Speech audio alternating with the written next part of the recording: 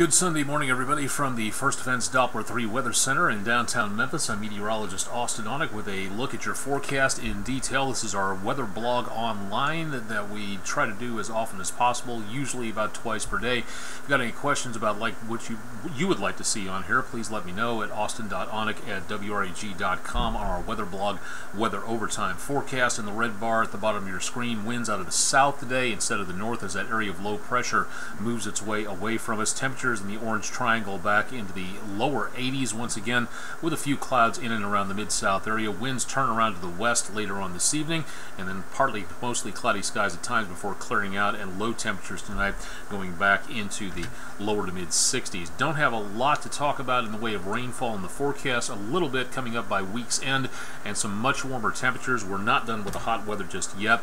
Not exactly record-breaking, but nowhere near cool either. We'll talk about that coming up here in just a little while. Next several hours will show plenty of sunshine mixed in with some clouds. Some golfers out on the Windike Country Club course for early this morning, and looking pretty good on the horizon with no rainfall expected. Temperatures by lunchtime in the high 70s to lower 80s, and looking very pleasant throughout the rest of Sunday. So taking that stroll to the park, walking around the block, getting the yard work done, heading out for 18 holes of golf, looks pretty good across the mid-south area for early on. For the Cough Temp Decks, exclusively exclusive and tongue firmly in cheek on this. Your coffee temperature, your business. Cool this morning, good for a hot cup of Java. I'd like to do some morning wake up for a little bit there and into this afternoon, excuse me, cooling off a bit as temperature is going to be back into the lower 80s, so an iced coffee may not be such a bad idea, or maybe a cold brew out there. Remember, your temperature, your business. If you get a brain freeze or burn your tongue, that's your particular business and your fault, not ours. Earthquakes in the mid-south, some just north of the area, but specifically none to report within the last 24 hours. So nothing going on directly in the mid-south area, so good news there.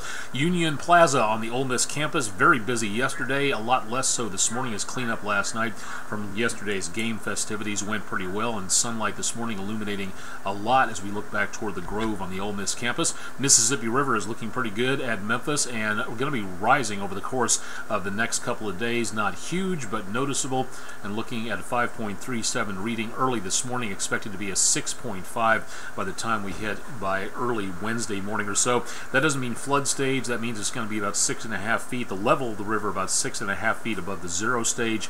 A typical marker for the river flow average in the mid-south area between high and low.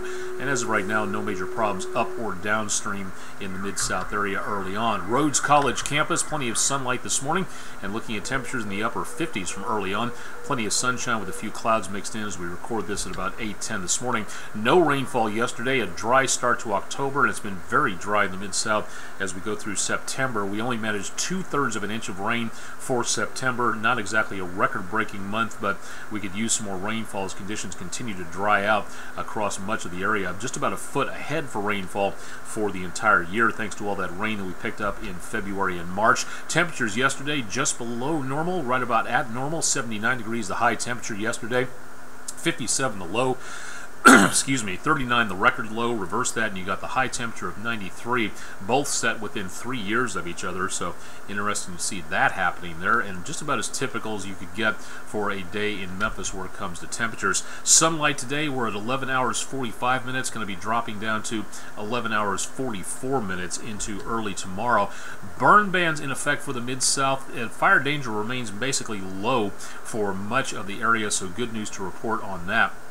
But as we go throughout the rest of the next few days, several counties in Mississippi, including Tippah County in the News Channel 3 viewing area, Union, Lowndes, Chickasaw, and Monroe are now under burn bans as conditions worsen for the possibility of wildfire. Tennessee does not issue wildfire alerts or burn bans except on a county-by-county, city-by-city, extreme need-only basis. So if you're heading out the door pretty soon for camping, anything like that, watch your wildfire and check with wherever you're going to be camping to make certain you actually can get a wildfire going and have something available to get the fire out as per necessary, just to make certain that you're being safe out there.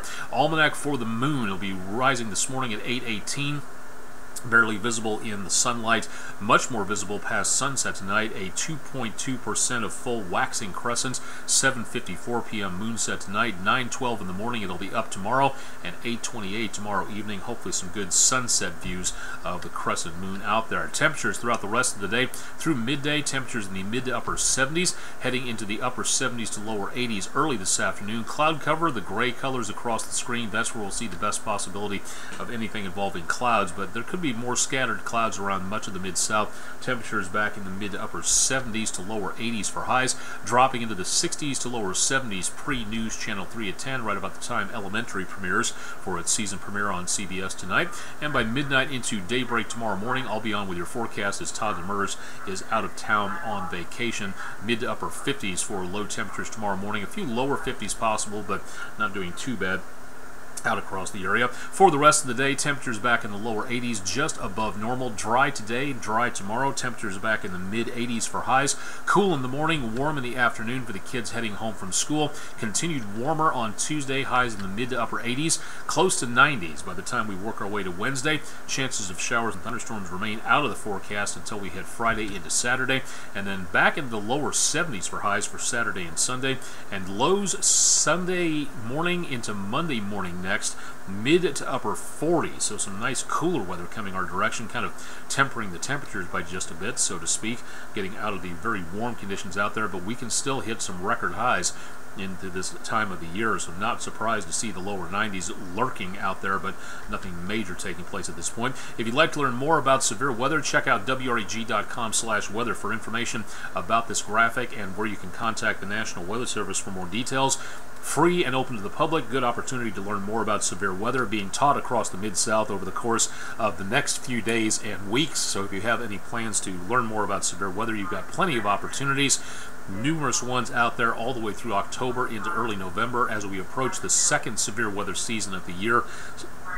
So definitely a time to make certain, excuse me again, that you are ready to go for the possibility of severe weather. If you've just moved to the area and are not used to severe weather, think about the possibility of getting ready for this, and a good opportunity for this. National Weather Service meteorologists and personnel teach these courses about an hour, hour and a half out of your time.